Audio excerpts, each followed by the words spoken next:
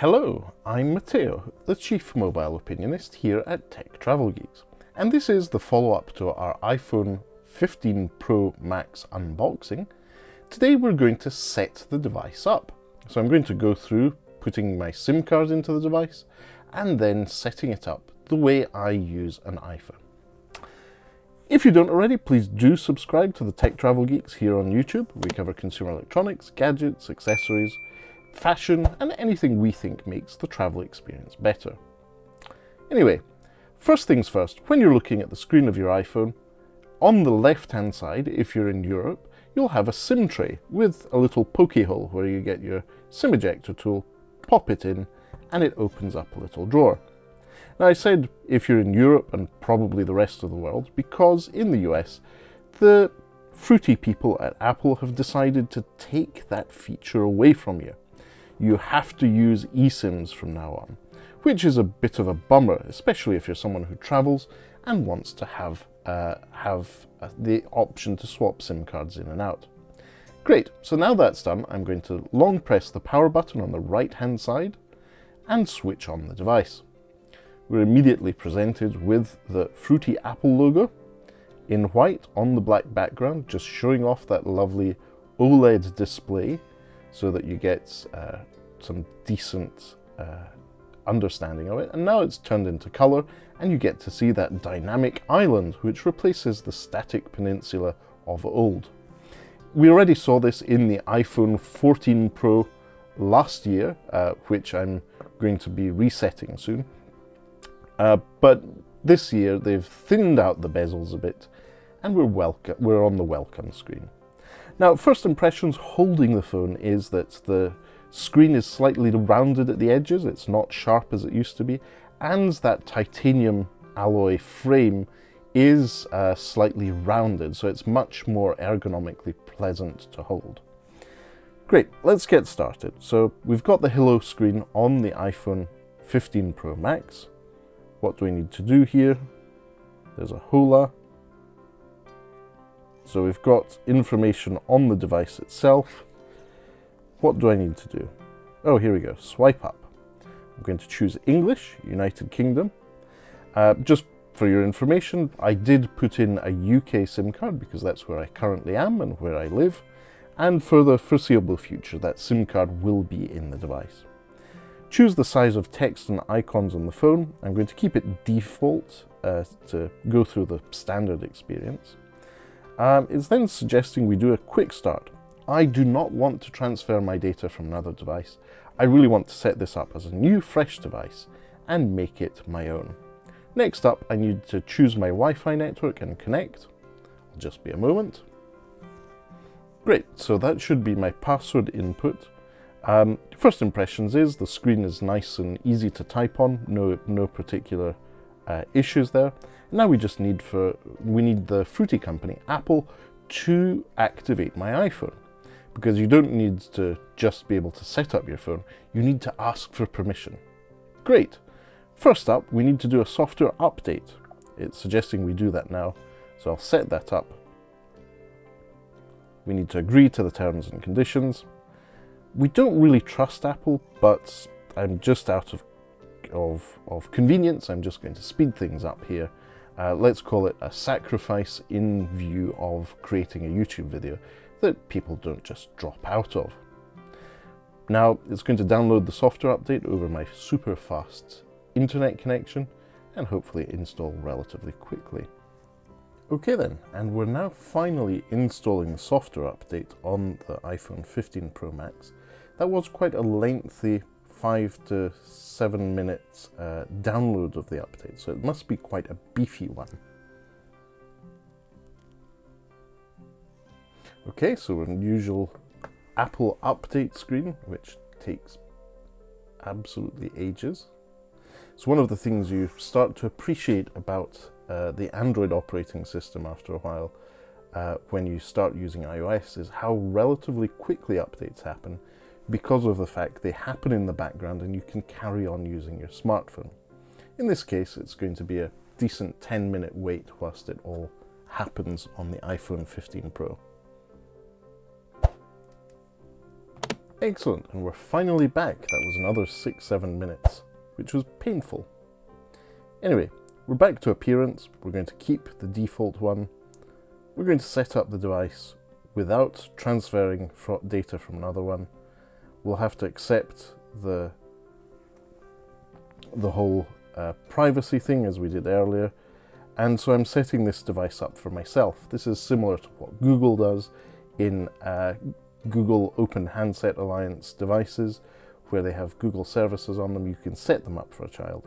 Now, next up, we're going to have to set up Face ID. So it gives you quick instructions to position your face in the camera frame, then move your head in a circle to show all the angles of your face. So I'm going to do this. I'm going to have to move my face down a little.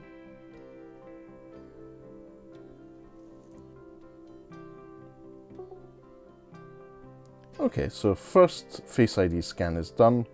I'm going to skip the Face ID with a mask option. That is something that is going to be quite useful when traveling, but I'll set that one up later. I don't happen to have a face mask on me at the moment. So next I'll set up a quick passcode. Great, so that should be the passcode set up. I don't want to transfer these devices. I want to set up as a fresh device. And next I'll need to log in with my Apple ID. Now next up, there's some sort of two-factor authentication where I need to have a verification sent to another iOS device. Now I'm having that sent to my iPhone 14 Pro, which I have here, and I've been sent a two-factor authentication code, which by the time this video is published will be completely invalid. Now it's got my iCloud's Apple account details up, usual terms and conditions, and as you can see, it's signing me in. This is my disapproving Apple face selfie, which I have used on multiple devices, including the Apple MacBook Air 15 with an M2 chip. So what I've done is all set up that device, and I'll be working with the iPhone 15 Pro Max in tandem with the MacBook Air 15. Anyway, am I going to set up Apple Pay? Unlikely. I'll set that up, say I'm going to set it up later. Siri, I don't want to have that running. I'm going to set that up later in settings. It just sucks when compared to Google Assistant. Google Assistant sometimes isn't great, but all in all, it's much more useful than the Apple service. So iPhone analytics, oh, I'm really a privacy nut. I'm not going to share my data with Apple. Oh wait, I already do in many ways, but never mind. And silent mode is now toggled in the control center. The traditional toggle has been replaced by an action button, which is now programmable. To give you some context, this is the iPhone 14 Pro. You can see it has a little switch with color, whereas here it's now a button. And here we have a quick tutorial about the action button. Press and hold to turn silent mode on and off. So press and hold and it goes off. You can also customize the action button to open camera, turn on torch, or access a favorite iPhone feature. So let's customize that. What am I going to do? Am I going to use silent mode? Well, my phone's pretty much always on silent, so that will stay on. Am I going to focus mode?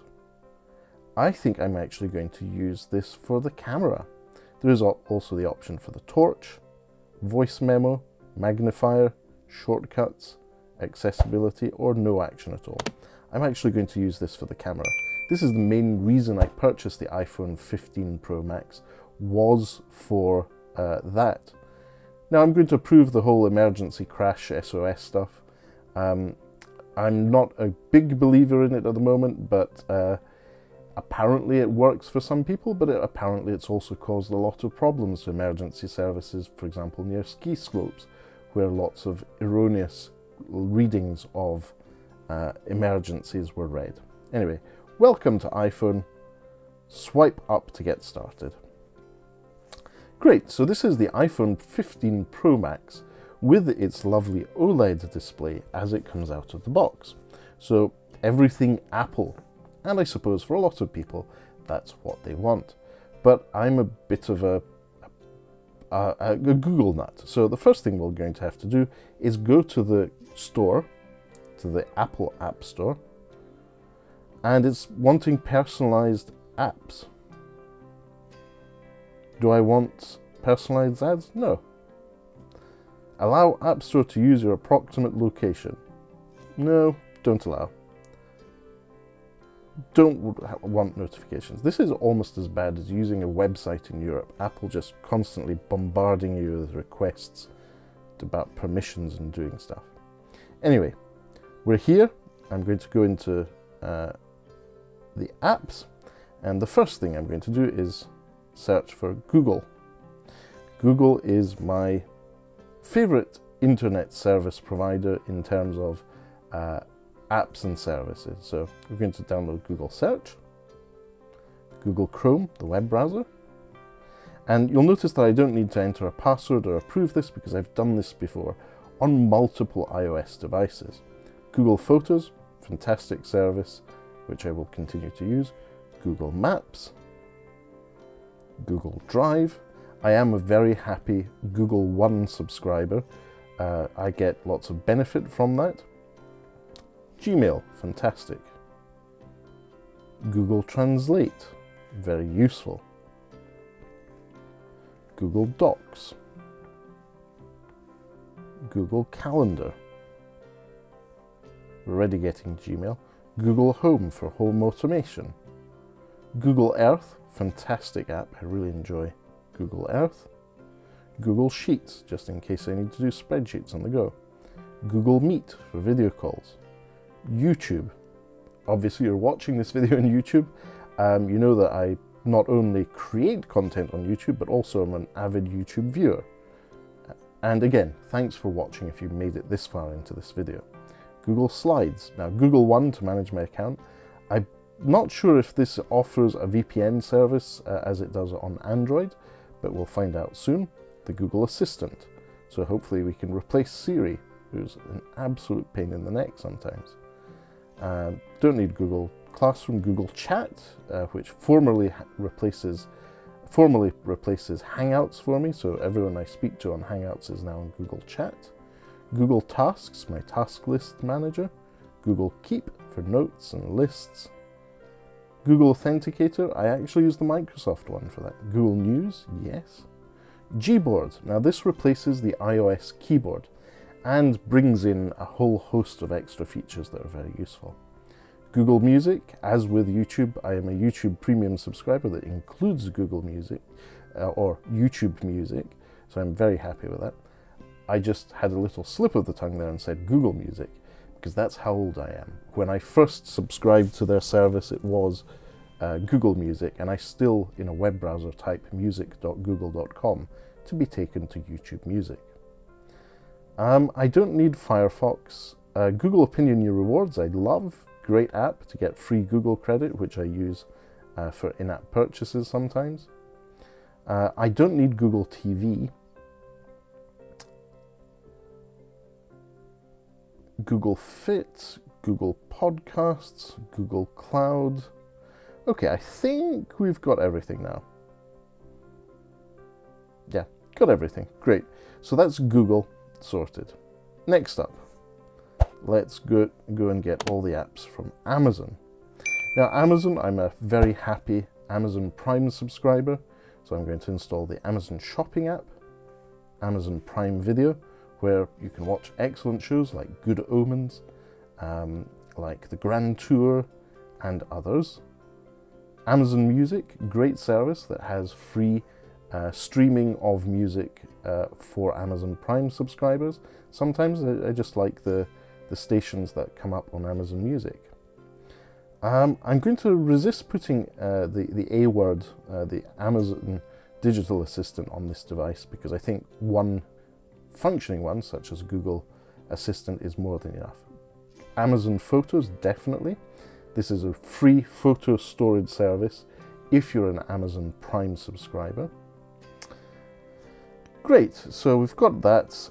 It's then now suggesting a few other apps. Amazon Fire TV, definitely useful if you can't be bothered finding your remote control to your Fire TV devices. And now the key one, Amazon's Audible service, audiobooks. I really do like that service. Very happy customer. Also Kindle, handy for reading content sometimes. And I think we've exhausted the list of Amazon apps. Okay, so we've done all those. Next up, I'm going to install all the Meta apps. So we search for Meta. And obviously we have the Facebook,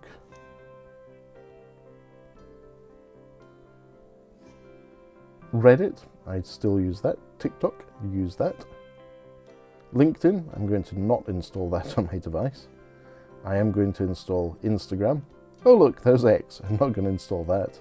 Threads, that's pretty much replaced what used to be Twitter is now X for me. WhatsApp, I'm not going to install because my main WhatsApp number is in my other device. I occasionally do use Skype. Now I have a Microsoft 365 subscription which includes international calls on Skype, and that's one of the reasons I am going to install that. Also Facebook Messenger, also known as Messenger from Meta. Tumblr occasionally still has some good content. I follow companies like NASA who still do excellent Tumblr posts. Discord, very handy for Club Twit.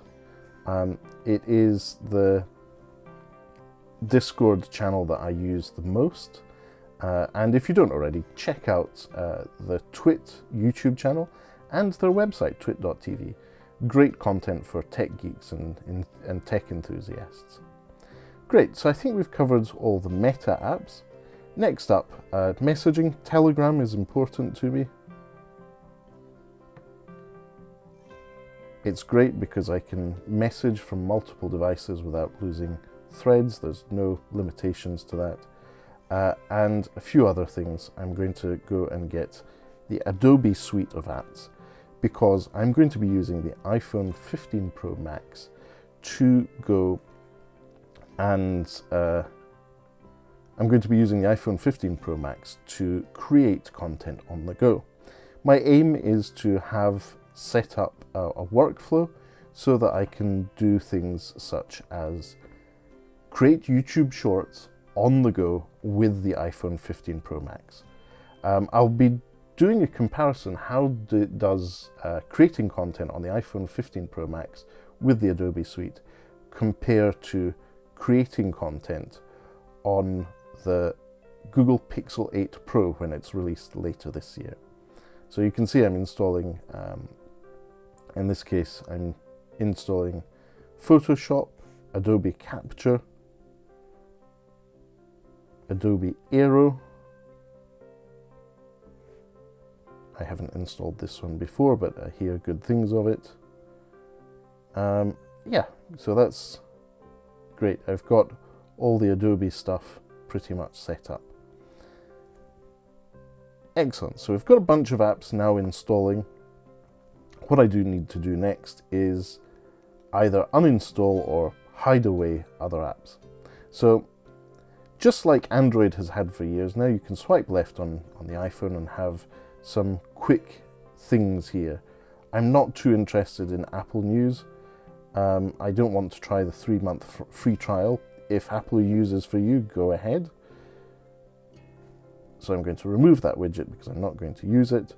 It would be nice to be able to put Google News in there. I don't know if that's an option. Edit. Plus podcasts. It's only Apple. It only seems to be Apple stuff. EFG. Oh yeah, here we go. Google News. So we'll add that widget in there.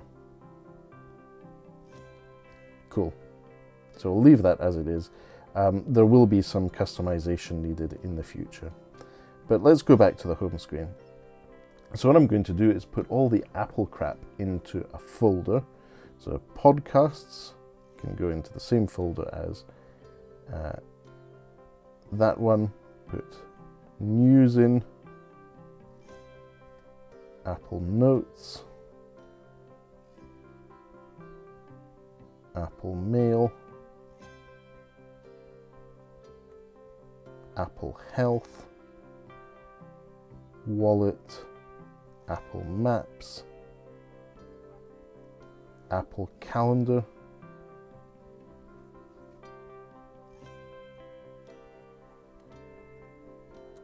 I think that's enough for now. I'm going to remove the calendar widget, keep the weather one for now.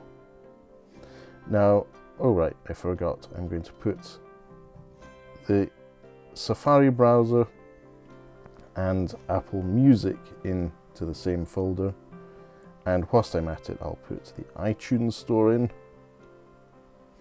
Look at me cleaning up this mess of a place. Apple Fitness. I might as well just move this folder over to the right, pop it here, and put all the Apple stuff in here. Don't need number. Actually, can we install numbers? Delete app. Do I need pages? No, delete app. This will free up a load of space. I'll keep iMovie and GarageBand because I want those. I don't need the Apple Store app. I don't need Apple Freeform, but I'll keep it because I need to spend some more time with it. What else? Apple Stocks, don't need that. Apple Watch, don't need that. So this video is pretty much just me going, don't need Apple Books, I've got the Kindle app. Don't need Apple Home, delete that. Don't need Keynote, delete app. We're getting there, we're getting there. And now we've got all the apps that I installed going through this process. So great, we're getting there, we're getting there. So next up, we'll put the Google app on the home screen. Need that. Now, next up, I'm going to create a folder with all my social apps. So we'll start with, in this case, Reddit,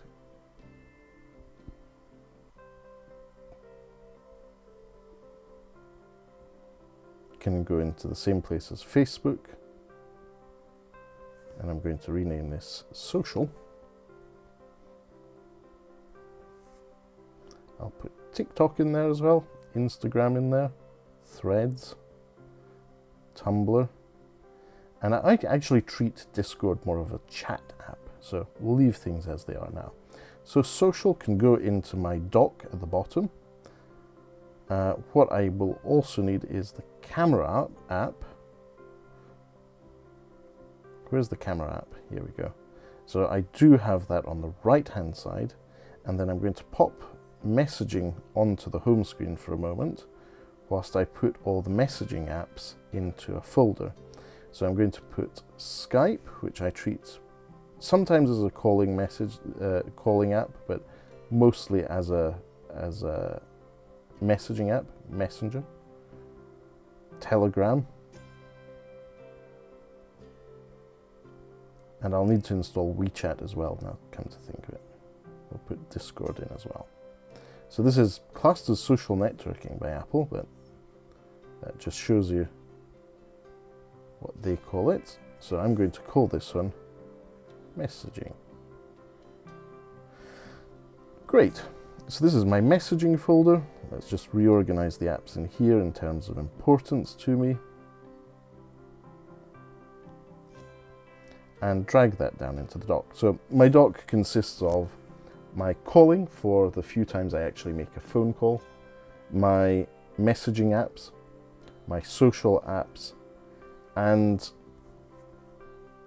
now that we've got this mostly done, let's move stuff to the main home screen. We have YouTube gets its own dedicated space on the screen because it's one of my most used apps.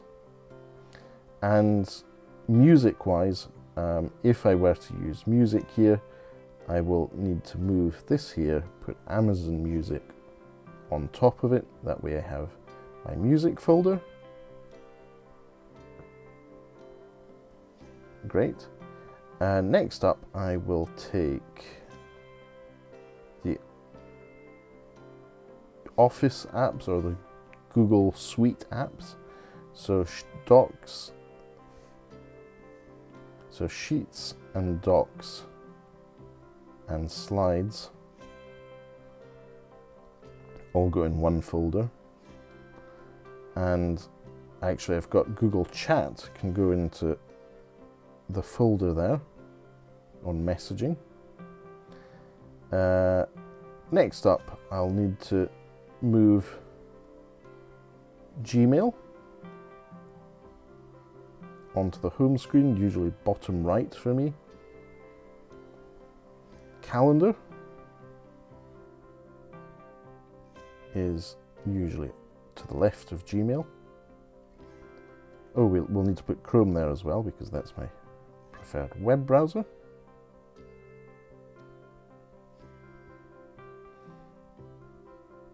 Meet is classed as a calling app, so that can go in there.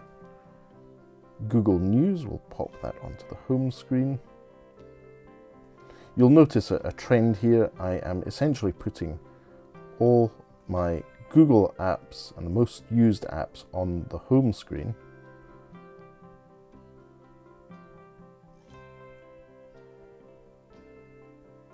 Great. And obviously Google Maps and Google Photos are my two most used apps here.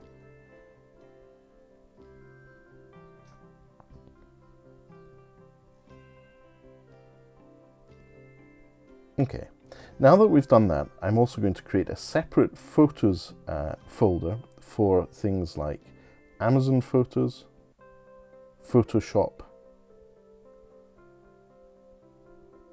and Lightroom.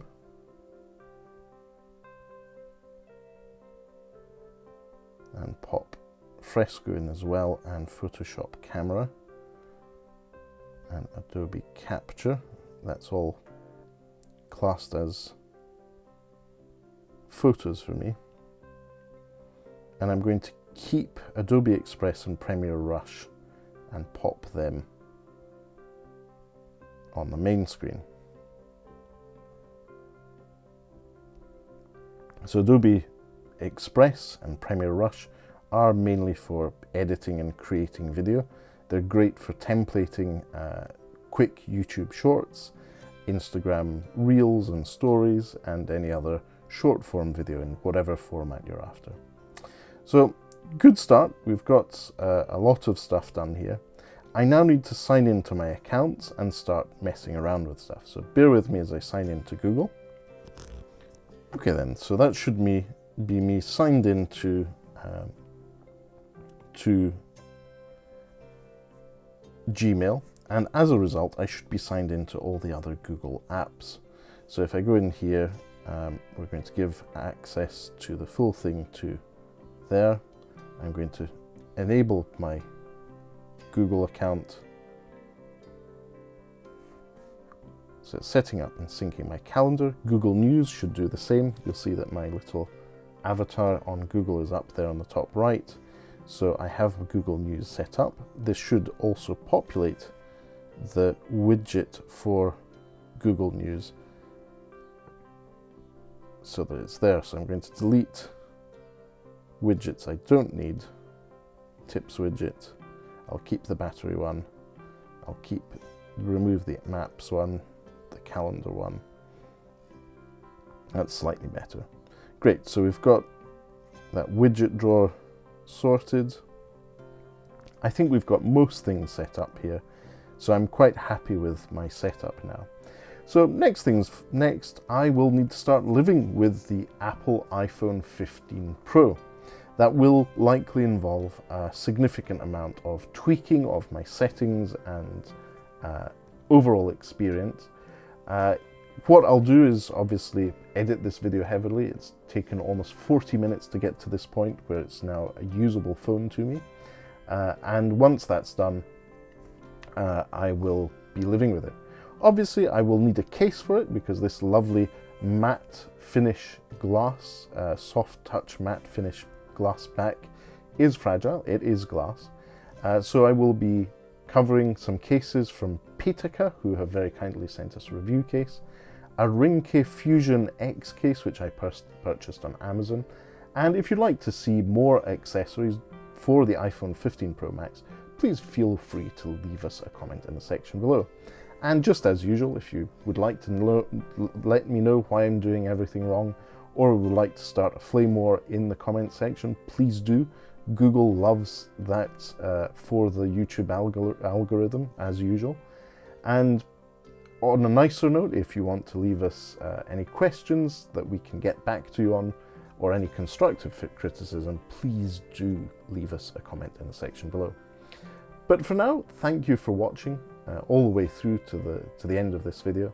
And if you don't already, please do subscribe to the Tech Travel Geeks here on YouTube. We don't just cover iPhone, we cover consumer electronics, gadgets, accessories, Android smartphones, and anything we think makes the travel experience a bit better, including fashion items. I actually have a Hebtroco video coming up very soon. So be subscribed, have that notification bell on, and enjoy this video and the rest of our productions. But for now, thanks from me and goodbye.